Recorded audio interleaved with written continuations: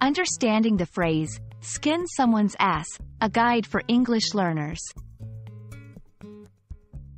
Hello, and welcome to our English language learning channel. Today, we're diving into a rather colorful expression, skin someone's ass.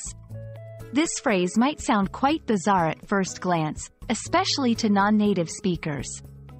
Our goal is to unpack its meaning, usage, and nuances to help you understand it fully. Let's get started. At its core, skin someone's ass is a vivid idiomatic expression used in informal settings. It means to punish or reprimand someone very severely. The imagery here is hyperbolic and not to be taken literally. It's a way of expressing the seriousness of the punishment or the depth of the speaker's anger. Understanding the origins of idiomatic expressions can sometimes help with their meanings, but in this case, the phrase's roots are not clearly defined. It likely comes from the harshness of the imagery it evokes, fitting into a category of expressions that use strong visual language to convey intensity. When it comes to usage, it's important to note that skin someone's ass is considered quite vulgar and aggressive. It's typically used in highly informal contexts, among people who have a close relationship and are comfortable with such language.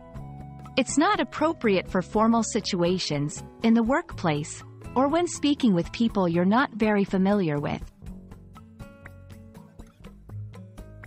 To give you a better sense of how skin someone's ass is used, let's look at a few examples. 1.